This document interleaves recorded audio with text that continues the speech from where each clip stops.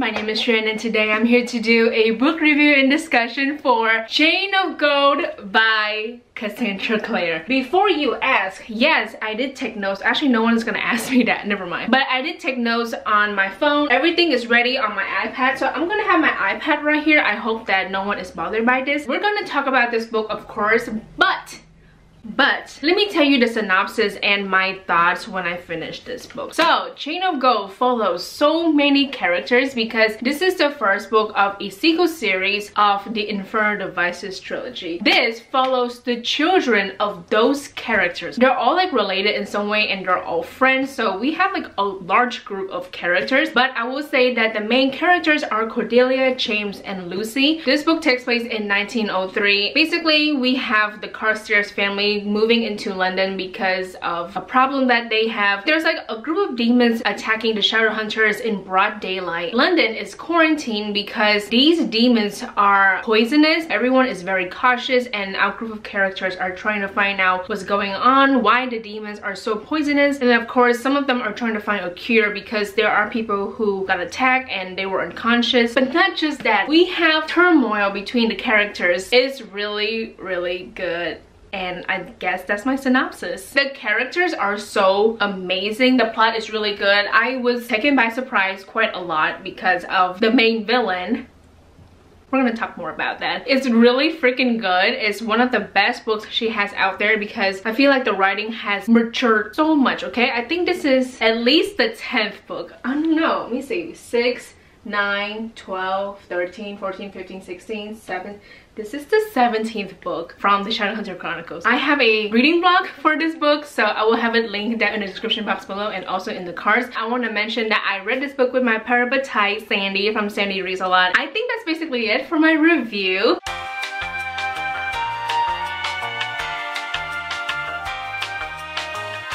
If you have read this book, then please stay so we can talk all about this book because I took a lot of notes. We're gonna talk about every little thing, okay? But if you have not read this book, then please leave right now. Read this book, then come back and we can discuss everything that happens in Chain of Gold. And I'm very excited for this video, like I said. If you have not read this book, goodbye, okay? Leave right now. Goodbye. I really like my makeup today. Anyway, goodbye. Let's talk about the fact that I cry on page 40. It's basically when we find out that Will lost his parents due to influenza. We see Jem going to the institute and he sits beside Will and Will just cry into his shoulder, and we see Tessa, Jem, Will just so fucking sad, especially Will because he lost his parents, and now Will and Tessa as parents, oh my god, they're amazing parents in my opinion. But not just that, they tell their kids everything. They know a lot of things that happen in the Infernal Devices trilogy because they tell their kids literally everything that happened in that trilogy. I really love that because their kids, they know a lot. Like they know the fact that Benedict Lightwood was turned into a worm. They know about Mortmain. They know about the automatons. And real quick, I want someone to help me with this. So in this book and in a lot of like other books as well, we learn that the Herondales can see ghosts. And my thing is that how can they see ghosts? Was there a story about this? Because I don't remember any story about how only the Herondales can see ghosts. I need this answer. It's been bugging me since I feel like the Dark Artifices, I think. Someone please help me, okay? Please let me know. Now James Herondale, my poor boy James. I was taken by surprise when we see him going to like the demon world and then coming back. I know that he can turn into Shadow because I read Nothing But Shadow. And yeah, he loves Grace.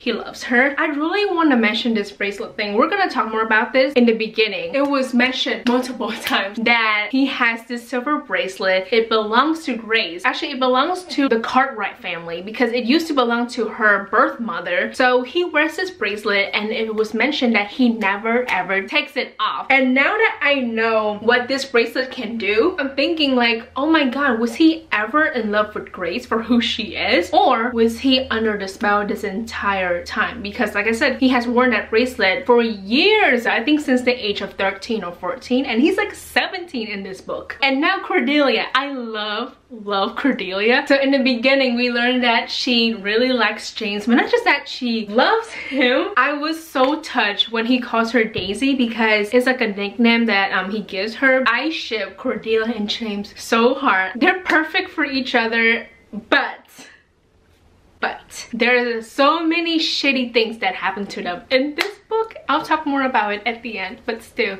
it hurts. And now let's quickly talk about Jesse Blackthorne. I knew that he was dead because I read The Midnight Air, and in that short story, basically Tatiana called for Magnus and she wants him to help her resurrect her son, and he said no because Magnus Bane is a decent person. I've always known that Jesse Blackthorne is dead, and of course in this we see him as a ghost, but not just that, only Lucy can see him as a ghost. So Jesse is preserved by dark magic, so there's a possibility that he might come back. Maybe he will come back in the second book, because there are hints that he will come back even though he lost his breath. Belial mentions the fact that Jesse is very important to this plan. I think he will come back because if you look at the family tree, he is married to Lucy Herondale. I think he's gonna come back, I just don't know how, and honestly I'm kind of scared because his mother is Tatiana Blackthorne and I don't like her. Unlike his mother, Jesse is a decent person. I was really surprised because his family suck, okay? I don't like Tatiana, I don't like Grace. The story of him dying, I could not believe it. Basically, he died at the age of 17. He really wanted his first rune. He was always a sick child, so his mother never wanted him to be like a real shadow hunter who carries runes. I believe children usually get their first rune at the age of 10. I could be wrong, but they get their runes really young. Meanwhile, for him, he got it at the age of 17. It backfired to the point where he fucking died. I feel so bad for him because that's just so young. Now, I really want to know more about him, like why he was such a sick child, but not just that, why he cannot bury runes, because like his first rune literally killed him. I don't know if it's because he got it at the age of 17 or it's because of something else. Now let's quickly talk about this demon attack at the park. So a bunch of our characters decided to go to the park and have fun. A demon attack happened and 3 people got injured. One guy, I don't remember his name, Ariadne, and then Barbara Lightwood. Let's talk about the fact that she got attacked twice. The first time it happened in the ballroom. Basically, James goes into the demon world. He sees Barbara Lightwood getting dragged underneath, and then it actually happened when he comes back to the real world. And then of course this demon attack at the park, she was one of the victims, and honestly by that point I was like, something is going on because she got attacked twice. This is not a coincidence. I'm not gonna lie, the first time I read that demon attack, I thought 3 of our characters died. So that's why I texted Sandy like, oh my god, they died. But then in the next chapter, they're not fine or anything like that. They're unconscious. So I was like, oh wait, never mind. They're alive. But I kid you not, chapters later, Barbara actually dies, and I was so fucking sad knowing that she's the child of Sophie and Gideon, and I love them. But not just that, she's like the sister of Thomas and Eugenia. I think we don't see Eugenia at all, maybe like once, but still we don't know her. But Thomas, oh my god, this giant soft boy is devastated that his sister has died. But not just that, Oliver, I think he was the fiance of Barbara. I could be wrong, boyfriend, fiance, I don't know, but I know that they were courting each other or whatever they did back in the days. Minutes before Barbara died, she clawed Oliver, so there were like marks all over his wrist or something, and then days later he dies. I could not believe that he died. Tatiana, I don't like her. I don't like her since Clockwork Princess. The fact that she blames her brothers and Will on the death of her husband and her father, and she keeps saying that they murdered her father, blah blah blah, but it's like, well yeah, we kind of had to, because your father has turned into a demonic worm. Her husband died, that was unfortunate, but at the same time she's blaming everything on Will and Gabriel and Gideon, and honestly it's just pissing me off because she won't shut the fuck up. Now let's quickly talk about Grace.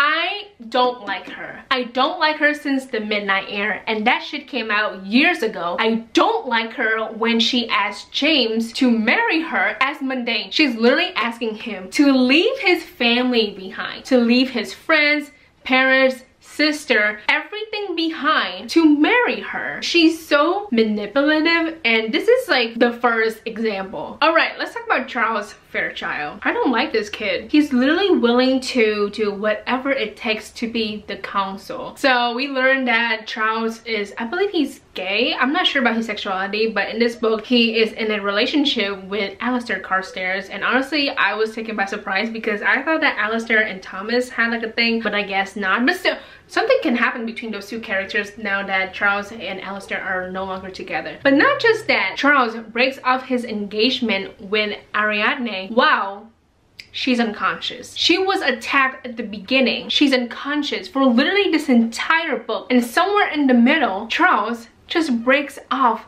his engagement with her. He is engaged to Grace Blackthorne. I was so shook. I was like, what the fuck just happened? In one chapter, she's asking James to marry her. He says no. I kid you not, in like the next chapter, or like 2 chapters, I don't know, we learn that Grace is gonna marry Charles. She wants to get married to get the fuck away from Tatiana, but at the same time I feel like they're working together because of that bracelet thing, or she's being controlled by Tatiana. I just don't know what's going on with Grace, but right now I don't like her, and it sucks because I can give her the benefit of the doubt, but at the same time I'd rather not do it.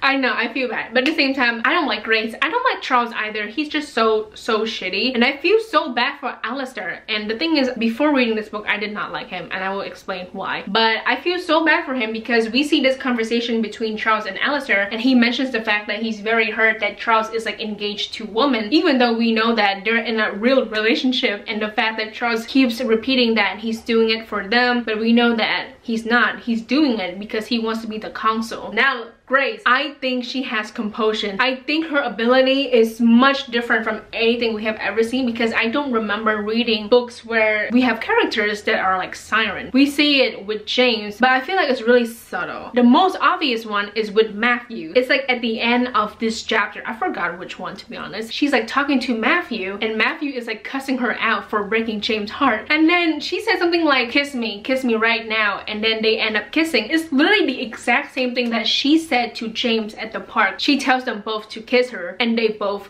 kiss her. I really want to learn more about Grace, and I really want to learn more about Charles because I want to know why he's such a shitty person. Anna Lightwood. Let's talk about Anna because I love Anna Lightwood. She has big dick energy, okay? I love her so much. She's her own person, and she is so great because she's very protective, and she's also very observant, and she's resourceful. So I really like Anna. Every exquisite thing. I really love that short story, and if you have not read it, I really recommend it because we get to see a background history of Anna Lightwood and Ariadne. So read that. It's really good. Now let's talk about this scene. This is definitely one of the best scenes I have ever read.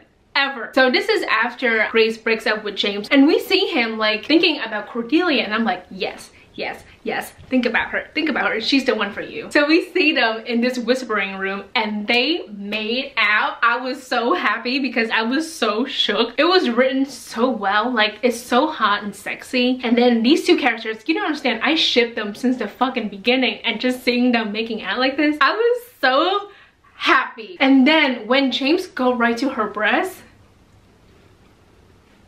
my boy, I'm so proud. That scene, one of the best shit ever.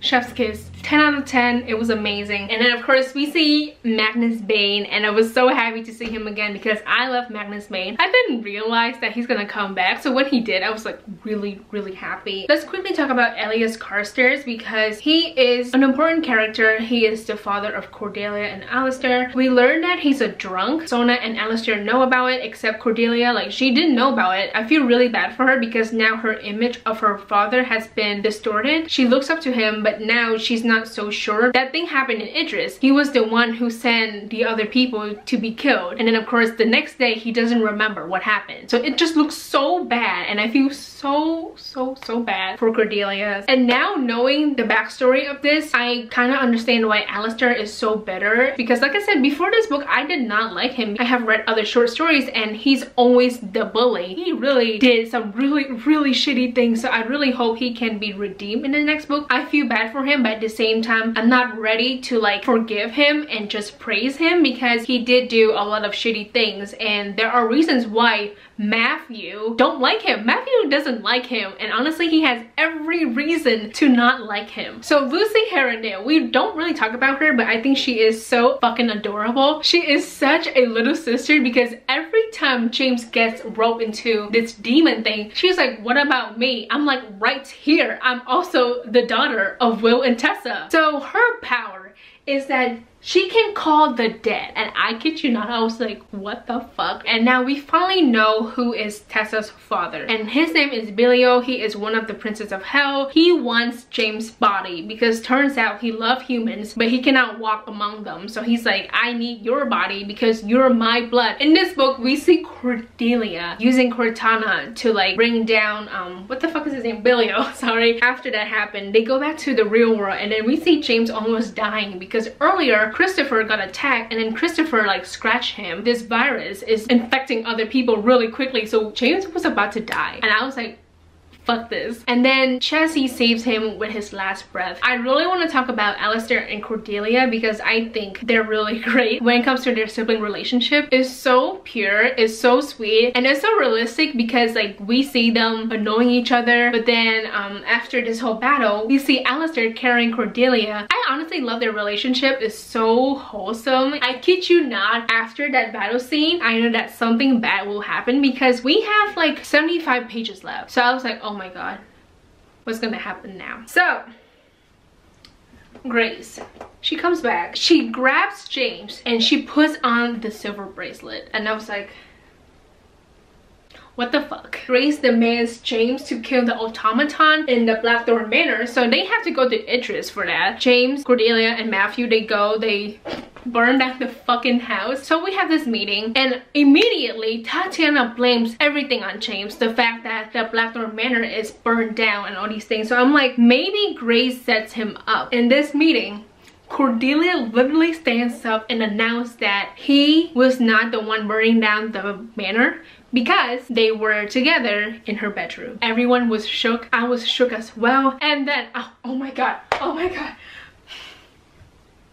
And then James proposes to Cordelia. They're together for the wrong reason. It upsets me greatly because I love these two characters so much and I want them to be together, but not like this. He proposes to her. She says, but James, you don't love me. And he says, no, I don't. Once he said that, I was crushed. I was so devastated because it hurts so much. The fucking bracelet, someone cut this bracelet off of this boy so he can realize that he loves Cordelia, please. But not just that, he thinks that Cordelia doesn't love him as well. That makeout scene in the whispering room is just a ruse, okay? Like, it's completely fake, it's not real. And I was like, you guys are tainting that scene for me. I love that scene. Stop bashing on it. Now let's really talk about Alistair Carstairs because I mentioned him a lot in this video, and the fact that I didn't like him before reading this book because he was a bully. I feel like his character is relatable for many people because this is someone who doesn't like his Persian identity. Someone asked Cordelia why her brother dyes his hair blonde, and she said something like, oh, it's because he doesn't like his heritage. He doesn't like the fact that his skin is brown. He doesn't like the fact that his hair is like really dark. And then at the end of the book we see him dyeing it back to its original color. So that's like a step of him accepting himself.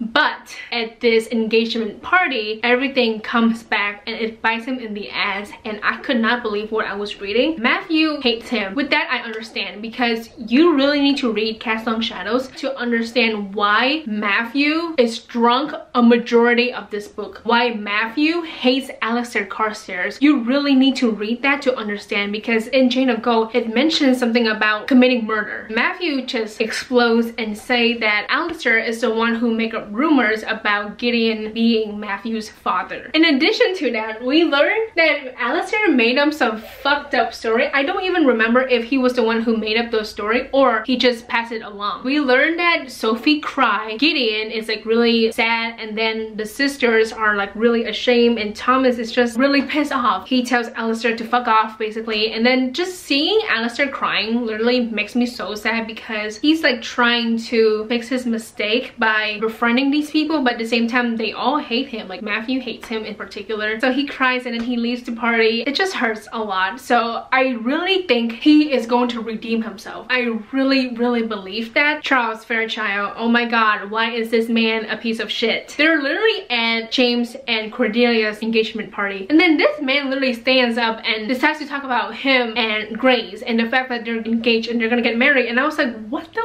fuck is wrong with you? And then of course we learned that Alistair breaks up with Charles. I think that's so important because Charles is a piece of shit. Like I said, this relationship between Alistair and Charles is so unhealthy. You can tell that Alistair is like really upset, and I'm so glad that he breaks things off with Charles because let's face it, Charles is a piece of shit. Honestly, I forgot to talk about Christopher Lightwood. I love that he's very similar to Henry because they always do experiments. I'm so happy to see him going out of his way to create the cure, even though he got injured and he could not put in like the final touches. He put in a lot of effort to make sure that everyone is going to be alive at the end. I like Christopher. I really hope that we will see him more in the next book because I feel like comparing him to like Thomas and Anna and Alistair and Cordelia, James, Lucy, I don't know much about him. Like all I know is that he likes to experiment like Henry, okay? That's about it. Let's quickly talk about Matthew Fairchild. Basically at this engagement party, James and Cordelia are dancing. Matthew makes comments about their marriage or like their engagement to Magnus Bane, but from the tone I have a feeling that he does like Cordelia. Honestly, it's crazy that it takes me this long to notice it because I kid you not, I did not notice it until the last chapter of this book. I personally don't think that he has a thing for Cordelia. I really hope he doesn't because I just want Cordelia and James to be together. When it comes to Matthew, I just want him to recover, okay? This is a serious issue. I really want to see him talking to his mother, Charlotte. I love Charlotte, and we see her once in this book, okay? It's kind of ridiculous. Henry, we saw him once, and I want to see him more because I love Henry so much. We have this scene of Anna and Ariadne, and I love them together. We see Ariadne wanting Anna back, and I was just like, God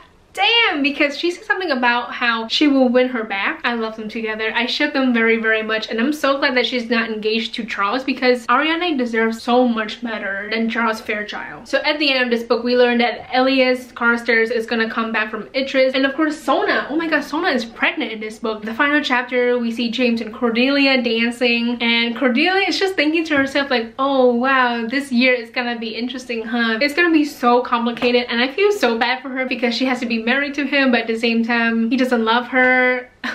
And now we get to the epilogue, and I kid you not, I was so shook because we see Tatiana working with Belial, and then the silver bracelet,